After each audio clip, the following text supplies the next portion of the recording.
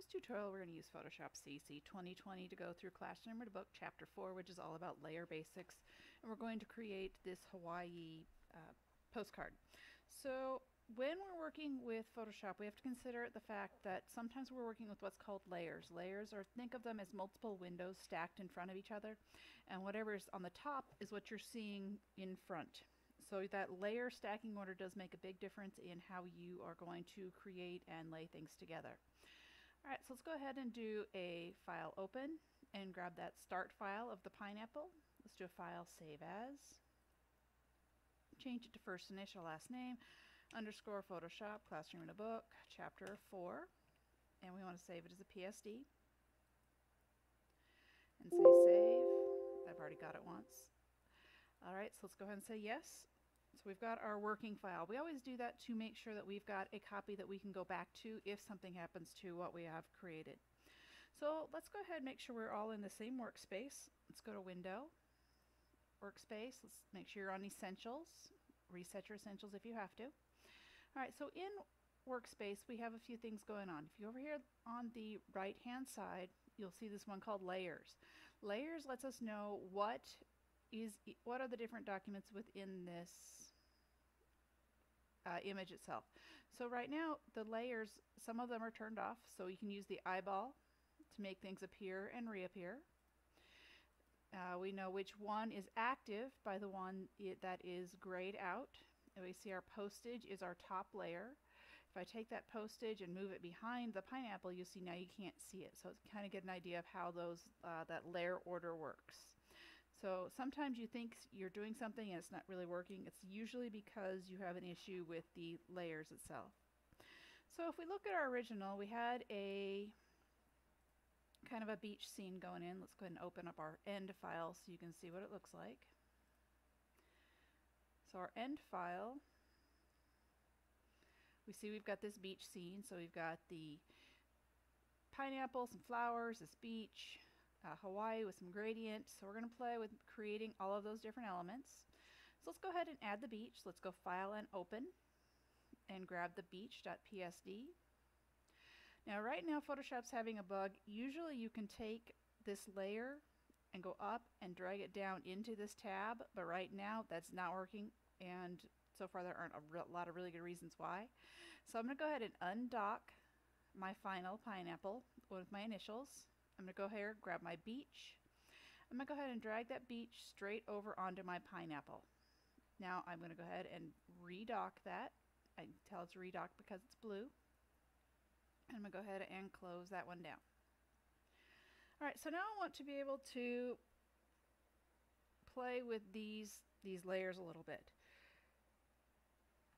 Let's go ahead and instead of calling this layer 1, let's double click on it and name it beach. It's always best to be an organized designer so that you can find things very easily, especially if you're looking at little tiny thumbnails that can make it really, really hard. Let's go ahead and do a Control S and save what we have so far. Alright, so we have gone ahead and transferred that over. So we saw how we could view those individual layers. So let's go ahead and take a peek. Let's turn off our pineapple layer and just take a peek at our beach layer. So on our beach layer, let's go ahead and turn off our background as well. So all we see is the beach. Let's go ahead and go to Layer. We're going to be on that beach one. Go to Layer, come down here to Layer Style, and we want to go ahead and add a stroke. Think of a stroke as an outline. So right now we want to tell it what we want it to do. We want the size to be about 5 pixels. We want it to be positioned inside. See what happens if we go center, kind of we lose part of it. If you're on the outside, it goes just to the out, which works fine unless you're on the outside of something. For this, let's work on the inside. Our opacity is 100%, which means we don't want it to be see-through. And this is our color. We can either choose a color from the palette or we can use the picker. Maybe we want to go ahead and scroll in. Use my space bar, come down. I'm going to grab this purple out of these flowers. That'd be a nice color. Or maybe I want to do a green. Maybe the green is better. Or maybe I want this kind of green over here. So if you've got a color, say OK. And once you're happy with all that, let's say OK. into a Control S and a Control minus to zoom out a few times. Alright, so now we want to go ahead and rearrange a few layers. So let's go ahead and make all the layers visible. So make postage, make Hawaii, make flower, make pineapple, all visible. And you see that depending on where you brought your beach in, it could very well be behind your pineapple. So if it is, you can just take and rearrange those elements until you get it where you want it to be. So I want the flower to go over the beach but on top of the pineapple. So you can see how it's really easy to change that layer order as you need to. Alright, so maybe we want to change the opacity of a layer. Let's go ahead and go to our postage. Opacity is how see-through something is. So I'm going to Control plus and zoom in to see that. And I'm going to grab that postage layer. Over on my layers I've got one called opacity, and you can see I can determine just how see-through that postage is going to be. So I don't want it to be incredibly prominent. Let's go ahead and take it down to about 25. And we're going to say OK. We'll save it. Control S. Woo! Let's deselect. Control S and save. That was fun. Alright, so let's go ahead and play with a few other things. Let's go ahead and turn off our beach, turn off our flower, turn off our Hawaii, turn off our postage. We just want to see this pineapple layer. So we're going to go ahead and duplicate the layer. So we're going to go to right click, come up and duplicate layer. It's here at the top. So we're actually going to have a copy of that pineapple. You're wondering why we want to do that. We want to do it so we can play with what's called a blending mode. So we can make it have a little bit better effect. So on the copy one, which is over the pineapple, come up here to where it says normal and come down here to overlay. Now see how much brighter and how much more texture that pineapple has just with making that little small change with the overlay. Alright, so let's go ahead and try something with our postage. Let's grab our postage layer, and instead of just plain normal, let's go ahead and change it to multiply.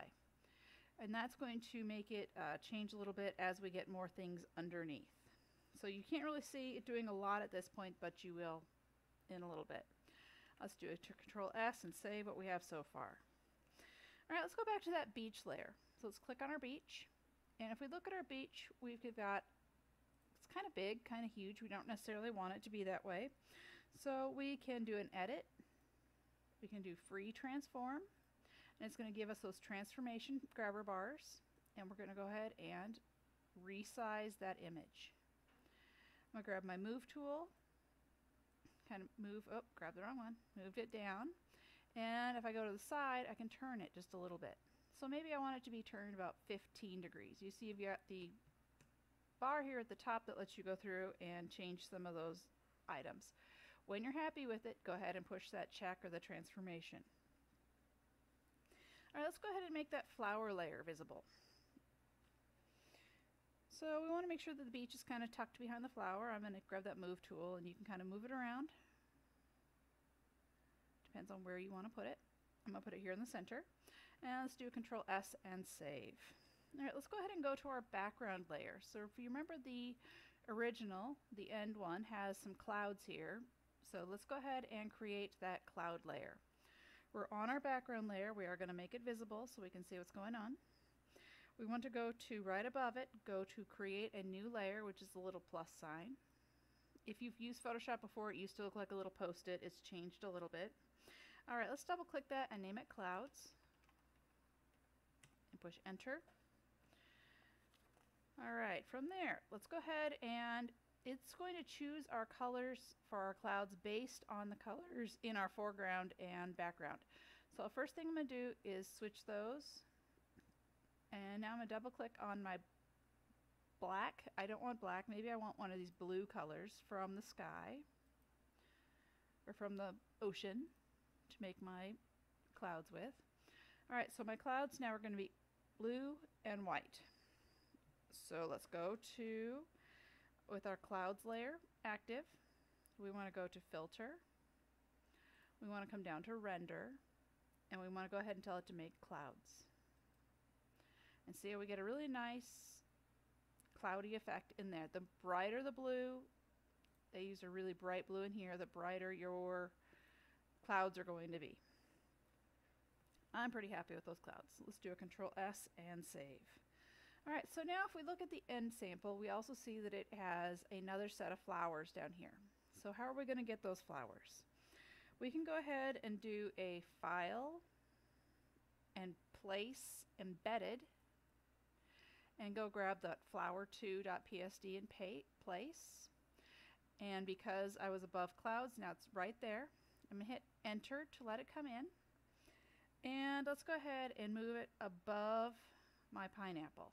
I'm going to grab my Move tool and kind of put that flower over here in the corner a little bit.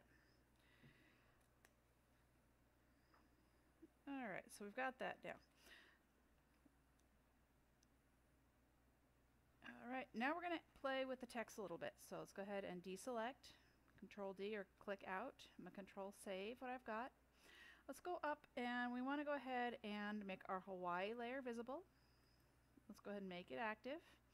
Let's go ahead and deselect to make sure nothing's active. We just want to make sure we got it where we want. Let's go to the Type tool and we want to go ahead and grab the horizontal Type tool. With that, we want to grab the Character panel, so Window, and come down here to Character. And that's going to pop up a number of different items for us that have to do with the actual font itself. So let's go ahead and choose some type of serif fonts. Remember, serif has feet. Maybe a birch, maybe, let's try birch. So birch standard regular, that works. And what else do they want us to do? About 36 points. Our style is regular. We want large tracking, which is the V/A, so we want the letters to be relatively spread apart. Let's change that to 250. Let's go ahead and choose different colors. Let's go ahead and choose this grassy green that we chose before and say OK. We want to make it, say OK. We want to make it this faux bold, and we want to make it all caps. And for anti-aliasing, we want to go ahead and make it crisp. Alright, so just below the H, still on vertical, I want horizontal. Just below H, we're going to go ahead and change that to be right aligned. And it pops up lorem ipsum, that's okay, that's just so you can kind of see what's going on. Let's go ahead and write Island Paradise.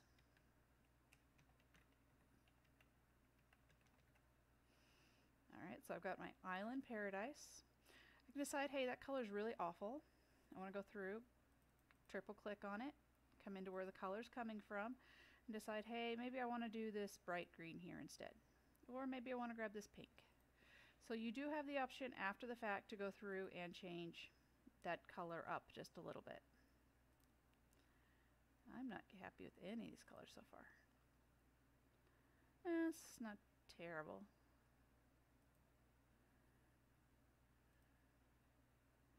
Let's choose that one for now. We're going to choose any color. Alright, it might not be exactly where we want to position it, so we can actually go ahead and realign it a little bit, kind of bring it over. Now you should be able to get those smart guides to pop up and tell you you're in the middle of your Hawaii layer. You're centered with Hawaii, you're centered the other thing. Alright, so let's go ahead and grab this Hawaii layer. And we're going to put a gradient on it. So we're on Hawaii. We're going to Control and click the actual thumbnail, which is the little checkerboard, and it's going to select all the pixels in there. So we want to go ahead and put in a gradient. So we want our gradient to have some cool colors. So let's go over here underneath the paint bucket, if you don't have it, your gradient tool. It's going to say, what colors do you want in your gradient? Right now it's choosing my colors from what's the foreground and the background. So maybe I don't want that color. Maybe I want kind of a nice, oh, let's do this pink. And a white. So now I've got my pink and white, so you can change those colors beforehand. I'm going to go ahead and do a linear gradient. And you notice that it will only go in where the ants are. So if I click and hold and draw over, it's going to draw that pink over to the white, just like we see over here. If I don't like it that way, I can undo. If you can do a really short one, you'll see a really tight color band. So it really depends on how you want those colors to come out. So go ahead, you can go from one side to another. You can do a lot of different things with that gradient. I'm going to go ahead from top to bottom here. I went a little crooked. If you want to make sure you don't go crooked, hold shift as you pull down and it'll go exactly straight. Alright, so let's go ahead and do a Control S to save. Let's do a Control D for deselect. So let's go ahead and do a few more things to our layers and our layer style. So let's look at our Island Paradise layer. It's kind of getting lost a little bit. We can make it pop a little bit more. So let's go to Layer. Let's come down here to Layer Style and come down to Drop Shadow. Make sure your preview is turned on so you can see what's happening. So see how the drop shadow makes it pop just a little bit more. So we want our blend mode to be multiply. We want our opacity to be 75, so we're going to make it even darker. Our angle to be 78 degrees. Our distance to be 5. Our spread to be 30. So we want it to be nice and bright, and our size to be 10. And global light is clicked and turned on. So we're happy with that. Let's go ahead and say OK. That's pretty awesome.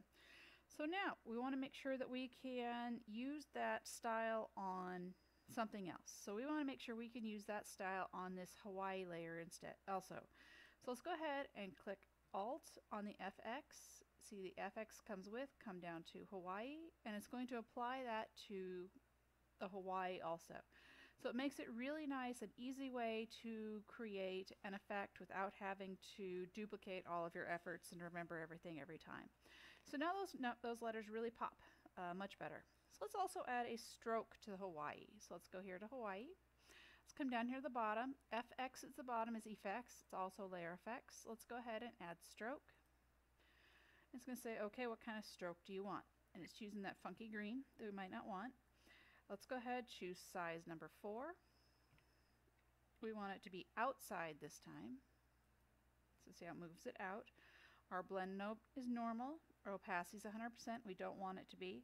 And let's go ahead and pick a different color for the stroke. Let me go ahead and do this dark pink. Or you could choose green or whatever else you like. So I'm going to say OK when I'm happy with that. And let's say OK. Alright, let's go ahead and take a peek at a few other things. We still have that funky purplish flower, which maybe we don't want it to be purple. We can actually change that. Let's go ahead and come down here to our flower layer. With our flower layer, let's go to Layer. Let's come down here to Layer Style. We want to go ahead and do Drop Shadow.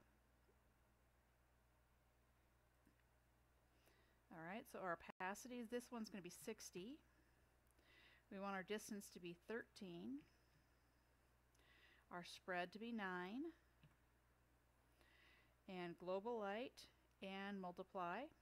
Don't press OK yet. We want to do something else also. Go ahead and click over here to satin, and you'll get a different set of choices you can make. Let's go ahead and in the color mode, let's go ahead and choose a kind of more of a fuchsia. So instead of this black, let's go ahead and choose maybe one of the pinks from in here. So it's changing that color a little bit. Say OK. Our opacity is going to be 20%. Our distance is going to be 22.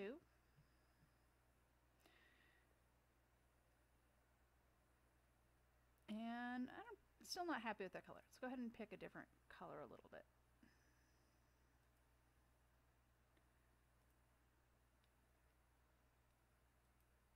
Let's try. Whoa! Alright, so we're going to say OK. So we've got that layer style there. So let's go do a Control S and save. So we've changed the color of that flower a little bit, made it stick out just a little bit more. So let's go ahead and grab that flower 2 layer again. It's still a little weird on the purple, not loving it. Let's go ahead and grab an adjustment layer. So let's go to Adjustments. Let's go to Hue and Saturation. It's the first one in the second row. And let's go ahead and play with the hue of that color. We can go ahead and change the color. just by doing the hue.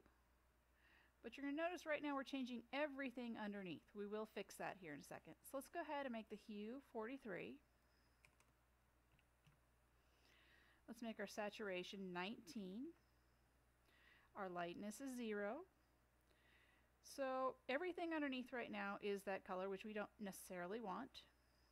Okay, so we can do an OK. We're good with that one. So let's come down. So what we want to do is create a clipping mask so that that hue and saturation only affects that flower underneath. So we're going to do a right click on hue and saturation, and we're going to do create clipping mask. And notice how everything else returned to normal. So it's just, we see we've got this little arrow right here pointing that this is what's happening to just this layer. And that's exactly what we want. So let's do Control S and save what we've got so far. Alright, so Island Paradise is a little bit big. Maybe we don't want it quite so large. Let's go ahead and grab the type tool, triple click. It'll grab the whole thing, and let's make it a little bit smaller. It was 36. Let's try 32 instead. And if you hit Tab or Enter, it will make it smaller. I'm going to go ahead and grab my Move tool, scoot it over just a tiny bit so I'm more centered. You can always go over and play with those with your arrows. Alright, so let's go ahead and add a border to our entire thing. So let's go select the postage layer. Now let's go ahead and move that to the middle-ish. Oh, grab the flower instead of the postage. Undo. Alright, so I want to auto-select layers, part of my problem. Alright, so I want to go back to my postage. Okay, so I've got my postage. I'm going to grab my postage, undo, Control Z. Alright, so I'm going to turn off this other stuff. I'll make it easier.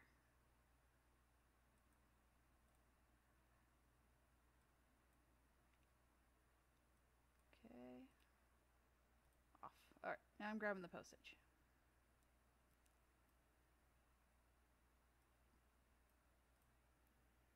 Okay, so I've got my Move tool, and I am just not winning today. Let's turn the clouds off. Alright, postage. There we go. Moving the postage down towards the middle here a little bit. Alright, let's turn everything back on.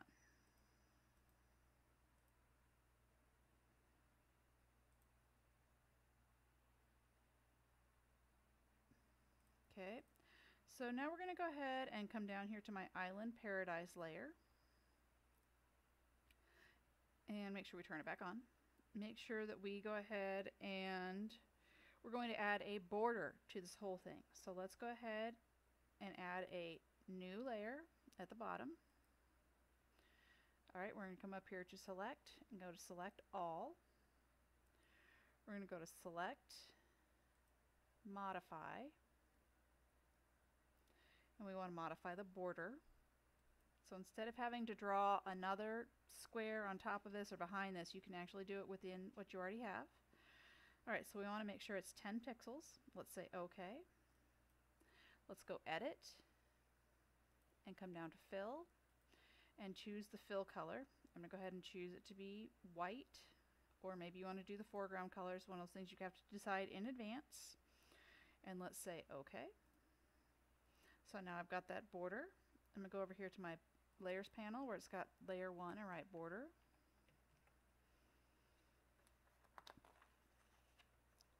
Okay, so now I can do deselect, Control D, and I've got my nice white border there. Let's do Control S to save. So now you've got a image with a lot of layers to it right now, which is awesome, which means you can go through and change those individually, but sometimes you just need one image in order to place in your publication. So let's go ahead and do a File and save if we didn't already. Let's go to Image and come down here to Duplicate. And we're going to go ahead and make it a copy. So let's go ahead and do File, Save As. Instead of copy, let's make it flat, so we know which one is flattened. You don't want to flatten your original because then you cannot go back through and fix anything. So let's go ahead and say save. Wow, that's loud. Alright, so I'm going to say OK. Now I'm going to go ahead and right click on my layers and do flatten image. So now, instead of having one with multiple layers, I have only one layer, which makes it a lot easier if you're going to go ahead and put this into another publication or something else. So it's always good to practice having one of each, one that's flat and one that's got layers, because you never know when you're going to want to change it from pink to green to realize you had a typo in there after you've already put it in your publication. You don't want to redo the whole thing. So that is all you need to do for this one. Go ahead and turn in this Hawaii postcard.